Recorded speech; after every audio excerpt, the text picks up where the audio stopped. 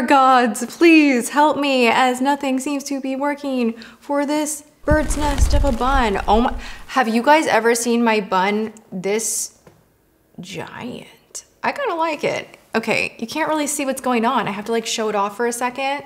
What do we think? Thoughts? Yay, nay? I don't know. Hey guys, welcome to today's video. I have a luxury hit list and worst list compiled all in one. So what we're gonna do is I'm gonna share with you if I only could pick one item, just one. I'm gonna really do my best to not be like, and I also like this and this and this and this and this, because this is not about one brand, it's about 10 brands. They are all luxury. And if I could pick one to keep in my collection and that's it, these would be the 10 items. And then I was thinking, well, that's kind of just a favorites video, like a best luxury video. And so we went a little deeper and I was doing my research and I was looking at every single brand and finding the favorite. And I also found the one product that maybe I would personally just kind of, you know, get rid of if it were my brand, but it's not. And also there are personal reasons as to why particular items I don't jive with, they don't work for me. They work for plenty of other people. Like, you know, makeup is so personal. I always say that. But basically this is my best and very worst from 10 luxury brands. Okay, so we're gonna start with Sisley because I feel like that's the most bougie, top shelf, way expensive brand that I have in front of me altogether. So I wanna start with the way overpriced primer. This is a great primer for hydration, smoothing the skin. It has a slight blurring effect, but it does really help your foundation to just glide right on and wear gorgeously. I always have a good skin day, makeup day whenever I use this primer. It's tears from an angel. I don't know what is in here that is so gosh darn expensive, but it is spendy. So I don't use this all the time. This is not my first bottle. I've purchased anything from Sisley myself. That's not one that you get on the PR list, so let me say that. I love a lot of their skincare. The Black Rose is so just yummy and good. But as far as makeup goes, this is the one item that I do super love, that I actually feel like if you're someone that's obsessed with skincare, skin makeup, and you want to splurge on a luxury item, this is really, really beautiful. As far as the one item that I don't like from Sisley, it would be their loose powder. Take one quick moment and flash back to my story time of purchasing it in Vegas and coming back and feeling like my lungs had just been dusted in loose powder, and that feeling of like coughing and irritation lasted so long. It's just like so micro fine, super expensive, and it's spicy to breathe in. I don't know, I've used like a lot of loose powder over the years, and that particular one was just like, I needed to run out of the room and be like, like, save me. Like, it was just like, there was something in there. I don't understand what it is, but it just irritated me. The look of it was kind of like, oh, it's loose powder, like not worth all of my cash. So that would be the one that I'd be like, buy. Speaking of powder that I really love, Huda Beauty powder is my favorite. I keep going back and forth between the Laura Mercier, which I really love. Coty would be like the drugstore option. The Magic Star setting powder, love that as well. But the one that I'm dipping in the very, very most, where every single time I wear it, it just kind of settles and melds with my skin and doesn't look overly powdery, but I'm able to bake with it, is the Huda Beauty powder. This is in Pound Cake. I super love it. As far as what I don't really like from Huda, I have two. Oh, I'm breaking the rules already. I don't do well with her lashes just because I feel like my eyes are too small and it just like swallows them whole, and there's just something about the feeling of the lashes that don't work out for me. But also the highlighting palettes, I've never had a good time with. They always accentuate a lot of texture. I don't like the color setup. I feel like it's clunky and a little bit large. And I love so much from Huda's line. I think so much is beautiful. Okay, moving on. We got a lot to talk about, so we're gonna do this. Okay, Gucci. hello. I recently did that video and it was like trying on a ton of Gucci all at once. And it was just like luxury, luxury, luxury, luxury. I will be sure to link below all corresponding videos for you guys. But this was a really interesting try on. There were items that I was so happy to discover. And the number one that I have been reaching for over and over and over is actually the same product that I fell in love with from Gucci many years before making the last video that I made, and that's the bronzer. Whatever they did with this bronzer called Caribbean Ochre, made in Italy, they did right, man. It's good for 30 months. I'm gonna be so bronzed. I'll probably hit pan on this one. I love this. I think it's really hard to screw up this bronzer. And that's what I look for in a lot of makeup. I look for performance, longevity, how it wears, but also upon application. Am I gonna mess my face up? Is this gonna be blotchy, choppy, not enough pigment, too much pigment? Like, I'm hard to please, I get that. But when I find the stuff that works, I am all about sharing and raving and just like loving on that particular item. This is so, oh my gosh, and even the compact is like, I'm so fabulous with my Gucci logo. Oh, it's so pretty. You're nice. Okay. From Gucci, what I do not like, this waste of a time foundation. It just does not do a lot. And I think for the price, you'd be better off getting a tinted moisturizer, a more sheer foundation from the drugstore. This just did not do it. It made me a little greasy, and I tried it a few times after that video because I was like, gosh dang it, I spent so much money on this. Like, let's see if this works, and maybe I'll give it to my mom. Maybe it's just not for my skin type. But overall, I just felt like it was so overpriced, and like I was having to think really hard of like, who would this be great for? And like, I just had so many other recommendations in my brain that topped this that were not as expensive that I'm like, yeah, I really don't like that one. Okay, from NARS, they have a palette that has wandered off, grown legs, ran away from home. All the good makeup does that because I get ready here and I also get ready in my bathroom. So things kind of like run away from the studio. And that's when it's true love, when it like makes its way into my actual home. So NARS has a palette. I'm gonna put an insert in here for you guys. And what I love about it, it's a newer launch. It has the capability to contour, set. You can do a little brightening. You can use the powders in the brow. They're just so beautifully neutral and they work together so gorgeously. I'm gonna sneeze.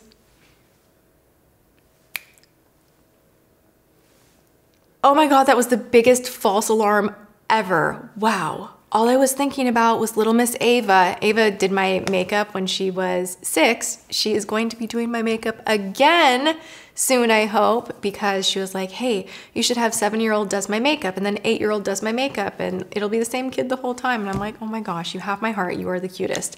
So she was over and she was like, anytime you have to sneeze, just do this and you won't sneeze. What was I talking about before I had to sneeze? And it was a false alarm. I was talking about a shadow palette from NARS. So NARS, ooh, is this, did I find it? Ah, I found, oh my God, wow, hello. It was like on my desk. Pray for my brain right now. So this is the palette that I'm talking about. How beautiful, right? So these two right here, I actually will contour highlight with. You have some gorgeous shades that are, of course, more warm toned, but they're not like a loud, like in your face, bright orange or anything like that. The whole thing feels very, very neutral. I use this one for liner in the brow. These metallics right here are so just nice. They sit on the lid beautifully without gripping to any lines on the lid. You can put them on with a brush, dry, wet, with your fingertip, whatever. And the wear time on these shades is great. I like the size of the palette. This is called the Skin Deep, and it is technically an eye palette, but I use it for so much more. Powder is powder, use it how you wish, and just kind of explore makeup that way. Sometimes that's a really fun thing to do, even taking like an eyeshadow and using it as your highlighter, or a matte shadow using it as your contour. You can totally do that. Now from NARS, what I don't like, this will shock people. This will be like, I can hear the comments. I'm not the biggest blush fan from NARS. And like, that's one of the items that they sell. Like, it's a dominant centerpiece of the brand. Orgasm is a blush that I think there's some crazy number of one being sold like every second globally, something crazy like that. And I remember that was one item that I saved up for. Like, I would go visit it at Sephora and I'd be like, gosh, you're beautiful. Can't wait till you're mine. I heard J-Lo wears you. I'll be back someday. And like, I saved up and I bought it and I loved it because I was like, I love the idea of it. And then I started using Wet n Wild Pearlescent Pink, which they've discontinued. Does anybody have another dupe for Orgasm? Because for some reason the NARS formula gets very choppy on my skin. I love the color of NARS Orgasm, but the texture of the powders just always has been a bit difficult to blend. And it's like, I wanna like it, but I finally arrived at the idea that things do work differently for different people, different skin types, and even a very popular item won't work for everyone. So for me, blushes, I typically love drugstore. It's just me. So NARS blush, not the absolute best in my book. What is the absolute best in my book? I wore on my wedding day, you guys. This is from Natasha Denona.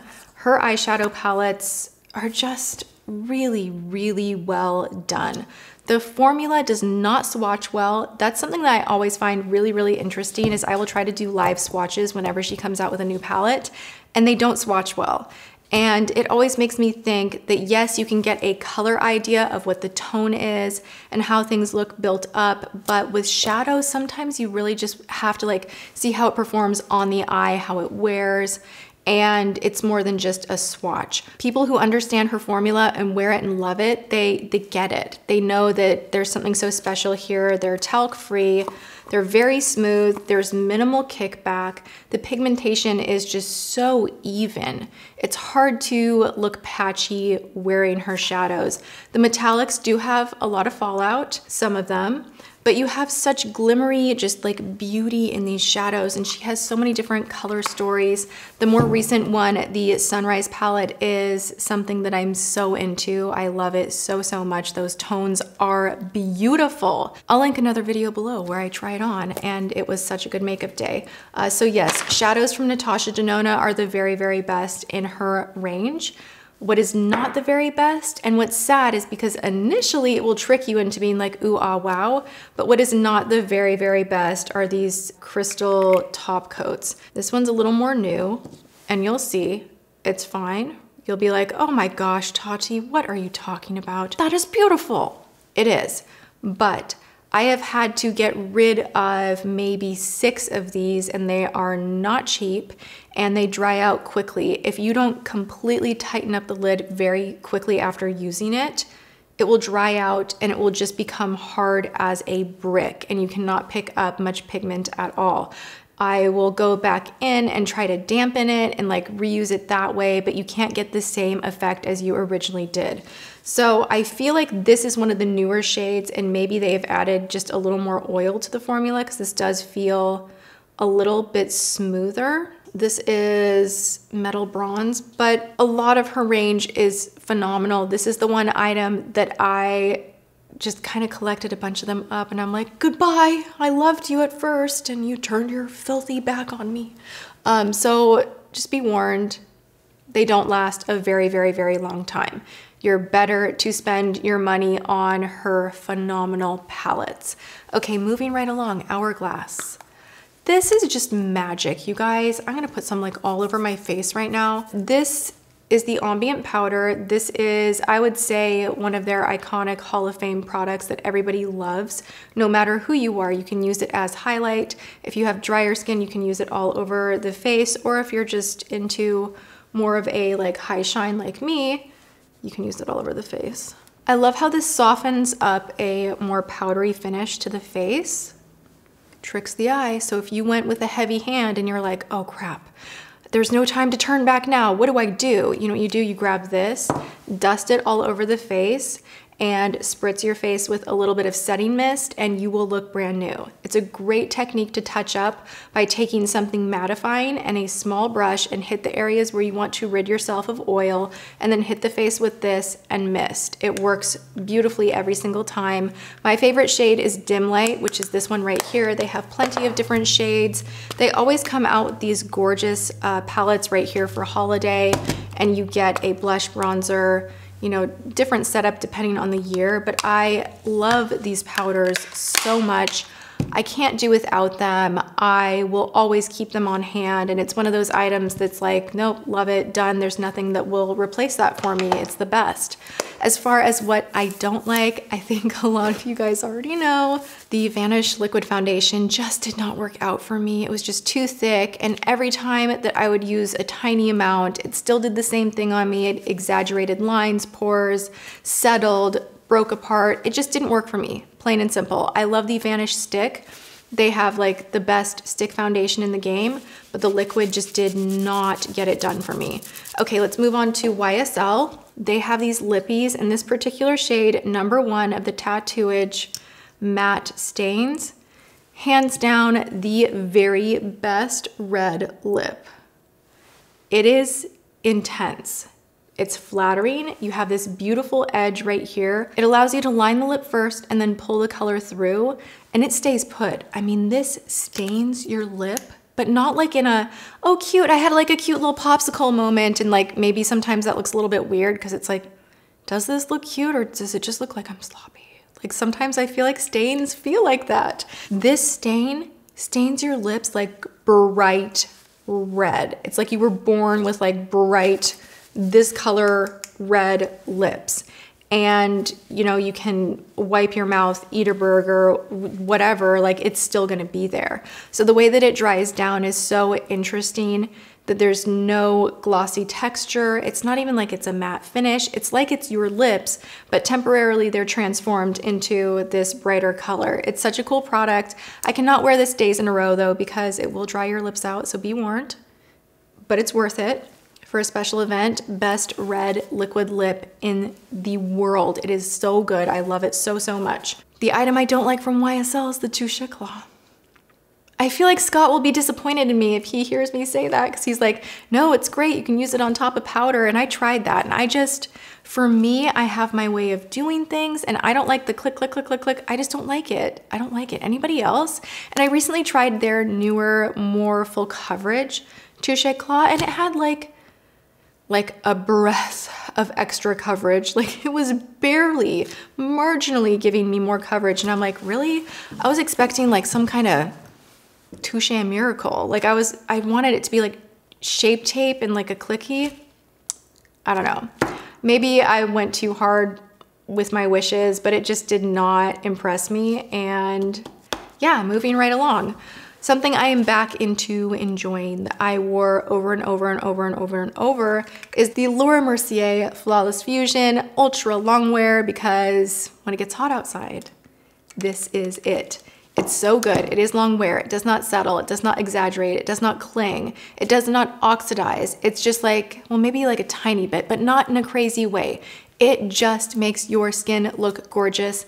I never have any irritation, clogged pores, none of that with this foundation. It comes in a pump, beautiful. Oh, I just love you. I'm sorry I neglected you for a minute, but I'm back in it. What I am not the biggest fan of from Laura Mercier, and you'll notice a lot of these items that I'm like, what I didn't like from Laura Mercier, what I didn't like from this, these items I don't have in front of me because I tried them and then they needed to leave because I don't want toxic makeup in here. Actually, all makeup's kind of toxic. What? Anyway, there is a powder that I have tried multiple times now, but the most memorable one was when James picked out my makeup. He went to Sephora and he's like, oh, this is the powder that you love. I know it, but it was the wrong one. The translucent setting powder I love, but then there is an HD type of a powder that just, Oh my gosh, it makes you look just weird, like you just like dusted baby powder on your face, and I am not into it at all. It made my dark circles feel exaggerated. It clinged to wet, creamy areas of my foundation and concealer and then made it look uneven. So that one, I don't know. I don't like it. It's not my game. It's not my thing. Okay, moving on, Fenty. I have like a top 3 with Fenty. I'm gonna try and not... okay, Fussy and the highlighter they're my babies. I love them. Those are 2 of my absolute favorite makeup items altogether in the world. This is a new one. We're gonna focus on the new one just for a moment because I said in a recent video of underrated products that this deserves a lot more attention and love, and I believe that this is the Fly Liner, and it's such a good liner to just stay put. Does not collect in that tear duct. I'm not gonna stay here long because I like ranted and rambled on about it for a minute in that video. I'll link it below. But from Fenty, what I don't like, and I've tried this a few times, you guys, I don't know why the formula does not work for me or why it's not completely smooth on me, but the bronzer that they just came out with just is uneven. I cannot get a good blend. It has too much pigment. There's something in here that just grips and it's not my favorite. But Fenty has quickly become one of those brands that I really get excited about newer launches. When they first came out with product, their foundation was too drying on me and it made me a little bit hesitant toward their product line altogether. But I have to say, I'm so impressed with what they have been releasing, and when they get the product perfect, it is superior to everything else. That highlighter is so gorgeous on every skin tone, every skin type. Fussy, the gloss that they have, amazing, so good. Can I tell you, this is like, I'll tell you, like, oh my gosh, I'm getting tongue-tied saying this because I feel like it should be a dirty secret. It's not, but I feel like people get very opinionated about drama channels. It's actually Sam from Here for the Tea that was the beauty guru in the moment because she recommends makeup sometimes. She's the one that got in my head to go and try the Fenty gloss. So thank you, Sam. That was all your doing. And although I don't always encourage people to get sucked into drama and making other people's issues like a distraction from their own, we're all guilty of it. I'm guilty of it. I'm guilty of being dramatic. But she has good makeup recommendations too. So like there's also that. Anyway, moving on. Okay, so we have from Bobbi Brown, the originator of the shimmer brick. This has been copied over and over and over, specifically by Physicians Formula. They came out with their version of it, which I really love. They don't sell the old school one anymore, I don't think. The one that I used like, you know, 20 years ago. Who's counting? Anyway, these are gorgeous in the sense that you can do so much with them. Use them on your eyes, use them as highlight, swirl them together, create like that custom color that you want. I love the ombre effect. And there are so many different shimmer bricks that they have, and it always has like that lighter and then into deeper and different undertones. And it just works. It's just one of those products that's like, yep, you really got that right. It is so gorgeous. This just claims to do too much, and I'm like, I just don't understand what you're even doing. This is the Primer Plus Hydrating 3-in-1 Setting Spray. I have never been one to enjoy priming my face with a mist before makeup application. I prefer the actual lotion. This just did not do it. It was just like a hydrating mist claiming to do more, so I felt more let down. And it's just, I don't know, it's just like not as good as Fix Plus, which is my standard. And I don't like this one. Okay, you guys, that was a lot of products really quickly. I hope that you enjoyed this kind of a rundown, best worst. Again, let me know if you want me to isolate in on just one brand and do this kind of a thing, maybe try on some of the products in the mix, or if you want me to do what I just did here, but drugstore or with more in the middle, you know, Tarte, Benefit, that kind of a thing. I can do another video, 10 best worst as well. So just let me know that you enjoy this and you want more of it, and I hope that you did. So there we have it. I love you guys so much. Go have a good one. Thanks for hanging out with me. Make sure that you subscribe, ring that bell, thumbs the video up. And I'm just wishing you guys a good one. All right, I will see you in my next video. Thank you so much for watching. Mwah.